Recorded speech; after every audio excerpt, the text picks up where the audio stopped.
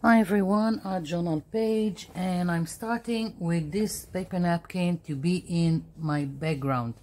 Why am I putting a paper napkin? Well, because I like it and because it gives me instant details in the back. If you don't have a paper napkin, you can stamp, you can glue other things that you like. There is going to be paint on top of it. I'm using it, as I said, because I like the details, and also because I like when I glue down a paper napkin, the texture, the wrinkles that I get. I'm using white glue with a little bit of water. I don't have measurements. White glue can vary in the consistency. I just add water until I like it. If you don't dilute the white glue, then you will find that it will drag and tear your paper napkin. So water is necessary to glue the paper napkin. Okay, so I've got a lot of glue here. Let's move it a little bit, and now I want to put my paper napkin on the page. Not really concerned about accuracy or anything, just so it will cover most of the page.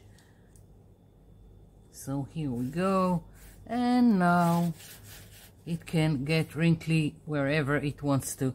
Now I'm going on top, and I'm going from the inside towards the outside, and I'm using the flat of the brush with a lot of glue. Again, I need this to slide, otherwise it will just drag the paper napkin, and it's a shame. Not that if there is a tear it would be horrible, but if you can avoid tearing the napkin, then it's better.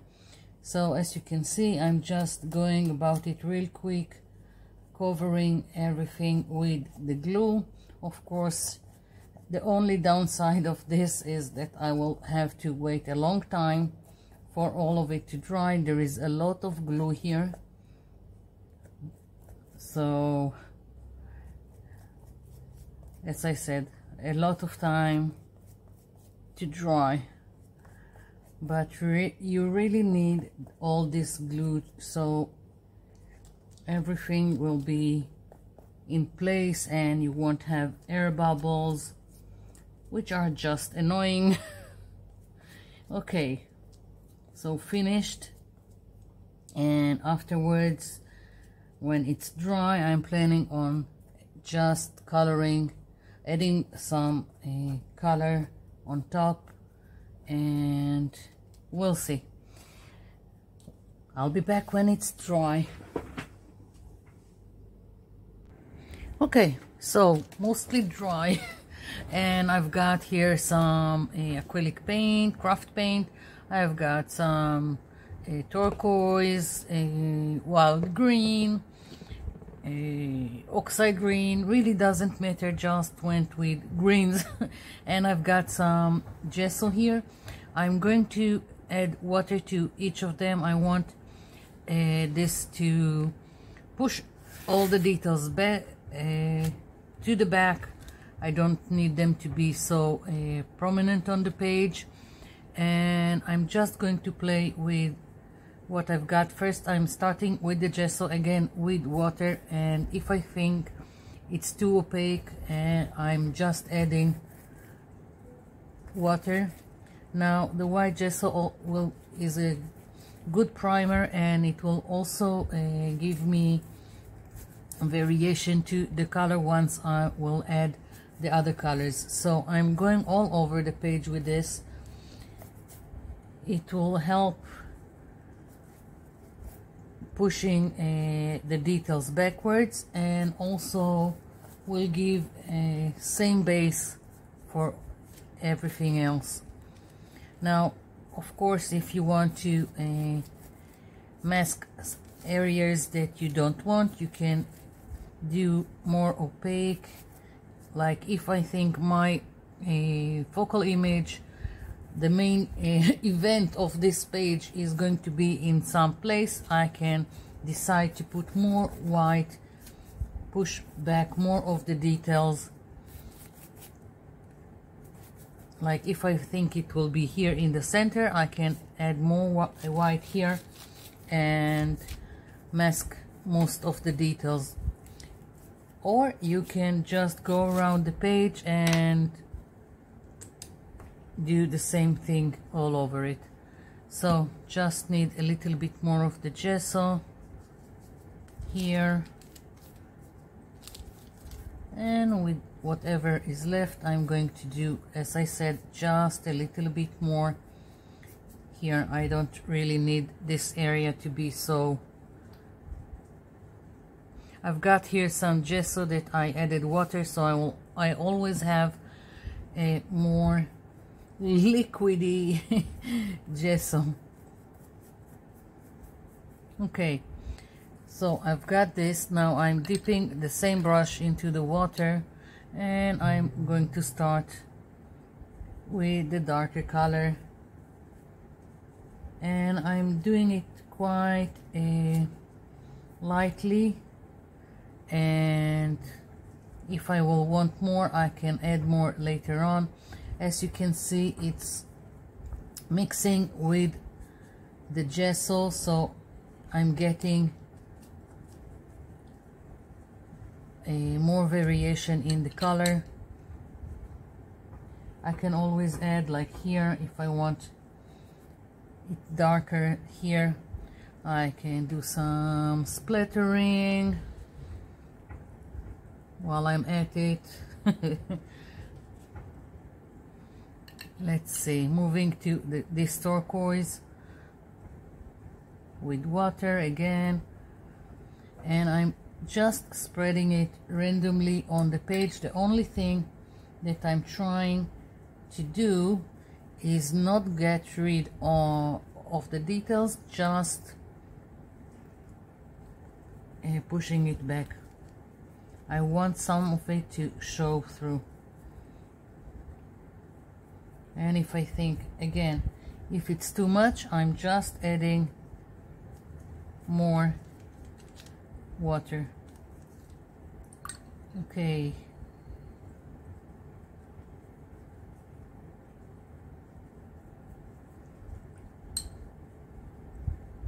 As you can see, I've moved to the green color. Still trying to keep the details showing through, and I'm letting all the paint just mix. It's all wet, so it's easy to blend in between, get more shades in between. And also I like how it goes on all the texture I have from the paper napkin. Now you don't have to use acrylics, you can use anything water-based, you can use sprays. I could have done this page very quickly with just spraying some sprays. I can use brushos, I can use even gelatos and activate them with a baby wipe. It's up to you. So anything watery that will go with all this wrinkles and texture, and will be translucent, so you won't lose what you've got in the back. Okay, I like it. I am leaving it be. I think just here it was a little bit too much, so I'm adding some paint. Okay, and again, lots of time to dry, lots of water here. I'll be back. And before I'm forgetting, you see all this, don't waste it. Take any kind of paper, printer paper, notebook, just smoosh it on the notebook or whatever. Like I've got, I'll move this and I will show you, just because it's one of the things that I do. Okay, here we go. No, I have something here. Let's pick a page with nothing. Here we go. Smooshing, making a lot of mess, yes, but still got interesting results, so you will have a painty paper to work with, using everything like so. And I still have paint. I can go, I have dictionary that I'm also always covering with excess paint. You can smoosh it, you can take a page and just wipe it off.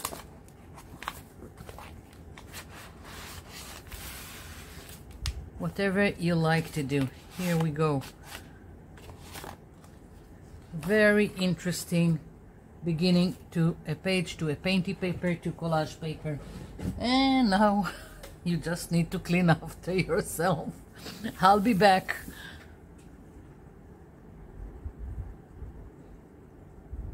Okay, so it's not dry yet, but before it's getting dry, I decided I want to do some splattering, and it's on purpose wet on wet. I went and got some, this is cranberry, some kind of dark pink, doesn't really matter, and I'm taking a fan brush with water, just adding water, and I wanted to splatter it, and I wanted to kind of mix with the background.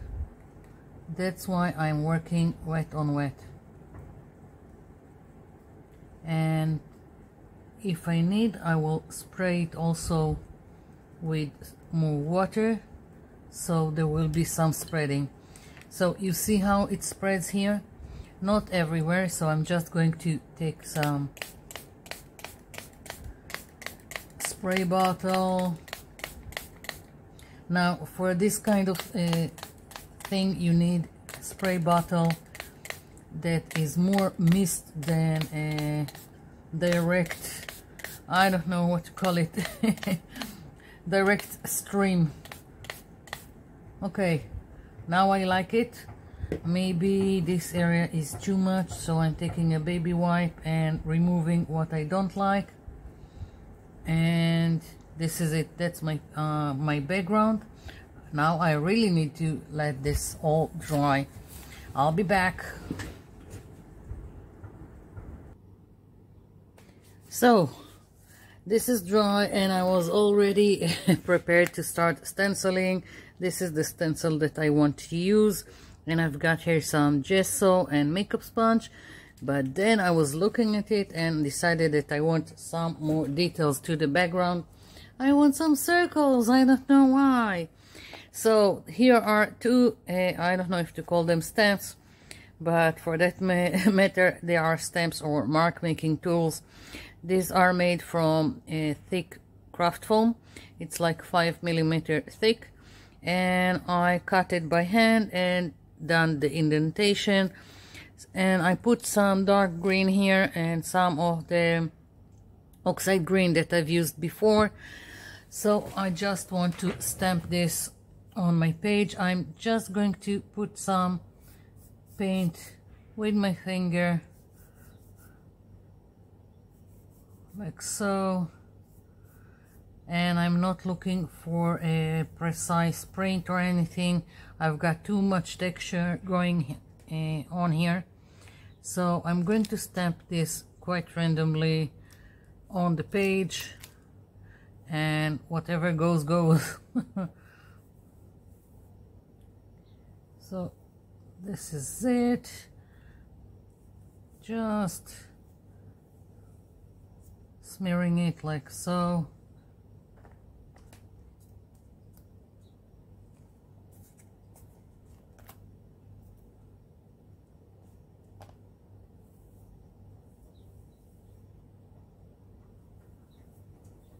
Okay, moving to the smaller one, using the other color.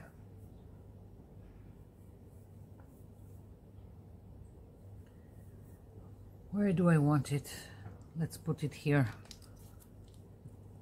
If it won't show, then I will no, it's good enough. If it disappeared too much into the background, then I would have done this also in the darker green.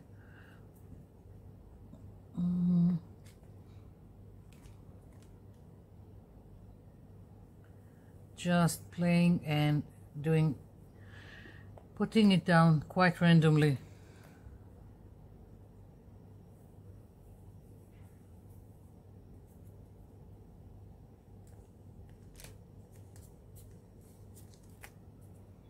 And let's see,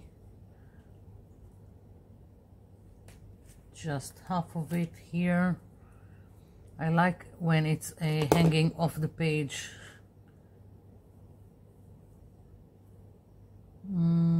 Do I want more? Maybe with the darker color. Well, it would be a little bit of a mix because I already have the lighter color, but that's okay.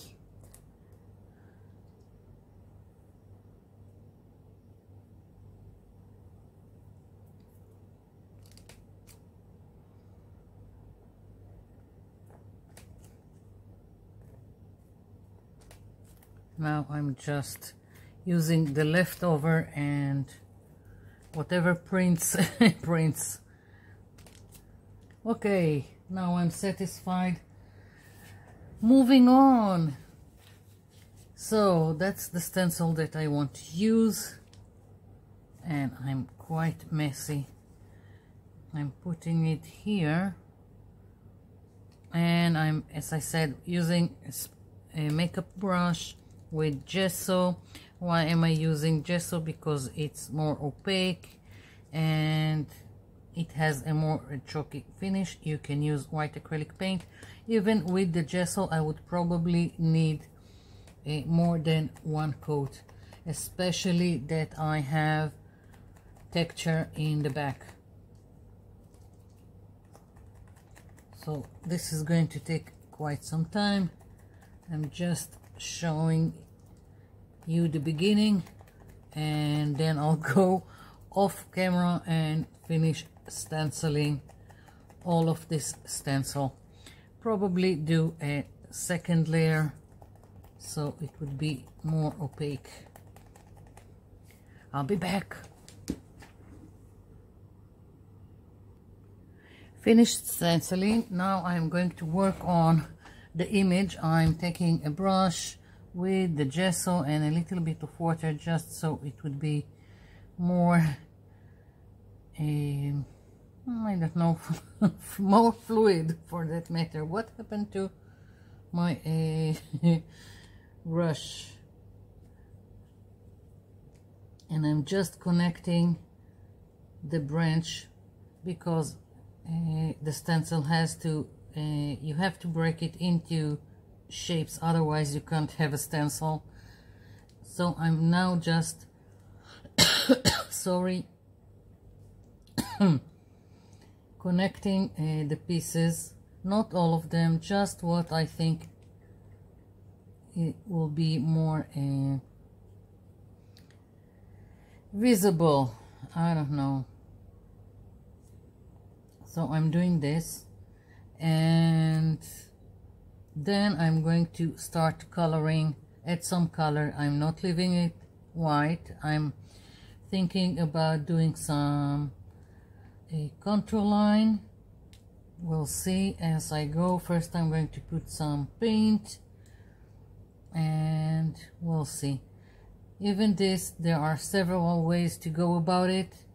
Because you have the gesso and it's a good primer, you can even color with felt pens, just regular felt markers that anyone can get their hands on. And you can also make a watercolor effect because they are reactive with water. You can color and then activate them with water. So let's see, I think that's enough. I hope I haven't missed anything, but doesn't seem so. Okay, so I've got this. Now I want to start with the stem, and I'm thinking I've got all kinds of acrylic pens, so I'm thinking of using them. I've got some brown. Let's see how it looks. I don't like it. I can cover it, I can but now it looks nice, so maybe you see, who knew? I can put some color and then dip into the gesso and smear it, and now I like it. So just a hint from the acrylic marker, and I don't have a brand for you. It's something I've picked, I think, on AliExpress. All kinds of acrylic markers out there, and I'm sorry to say I don't really like the Posca pens. I have several of them, but they are, most of the time they are just giving me trouble, so I don't use them very often.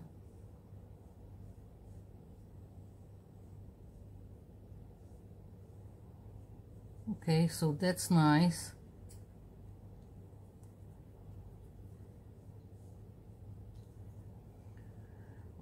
All kinds of ways to go about everything. It doesn't have to be the expensive stuff.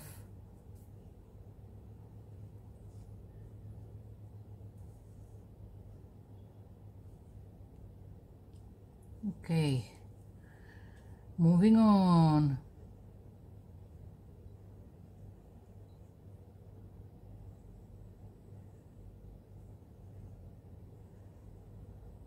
I'm thinking maybe to add a hint of green to the stem.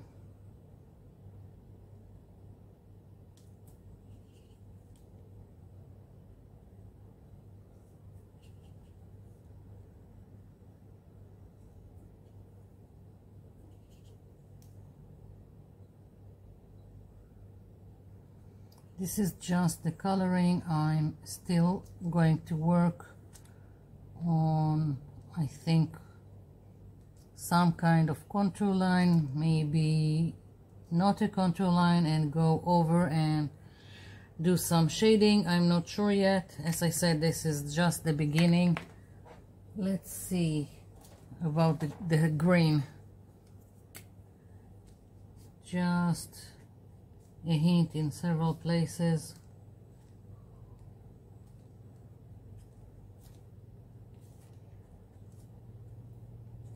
Especially towards the flower. And here I missed this stem. Okay.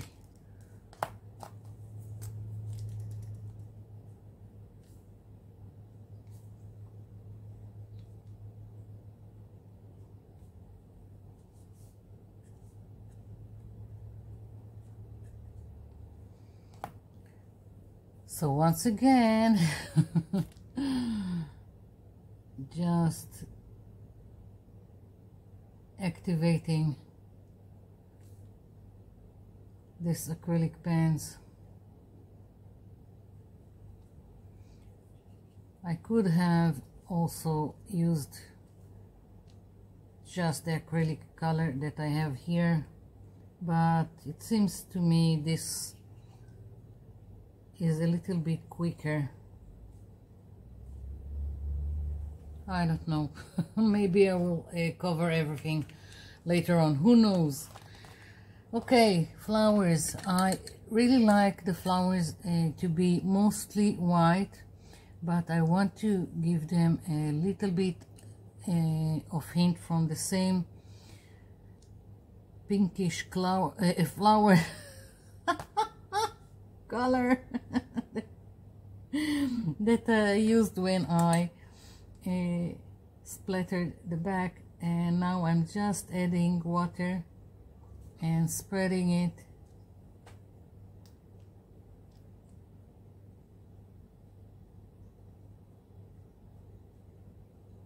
More water when I wanted to fade into the white.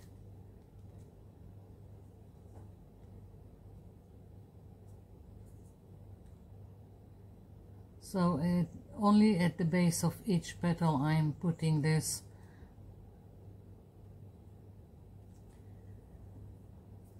And using lots of water. Okay, so I'm going to continue doing this on all the flowers, and I'll be back.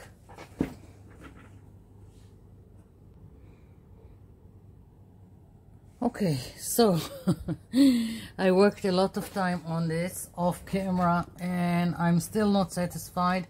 I'm now going to dip into the dark green with, again, water, and I'm thinking of going around my focal image and just making it a little bit darker. Don't know why, I just need it to be more visible on the page. It's not an exact science, and there are all kinds of things I can also do, but I didn't want to do the contour line. I just want to add some more paint, and in the hopes that this will make it stand out more on the page. I've got lots of details that I didn't want to lose, but I still need to find the balance between the details in the back that I don't want to lose and my focal image that I need to stand out more on the page. So I'm just going around with darker color, and let's hope for the best. I'm not getting into all the spaces, just mostly around the basic shape. Mostly around my focal image, and I'm with lots of water, I'm blending it, letting it blend into the back so I won't have harsh lines. And when you're using things that with lots of water, it's easier to do this. I'm only using the acrylic paints because they are more accessible. You can use watercolors if you want, or all kinds of inks can also work. So once again, this is going to take some time. What can I say? But it's worth it. So I'm just going around and I'll be back.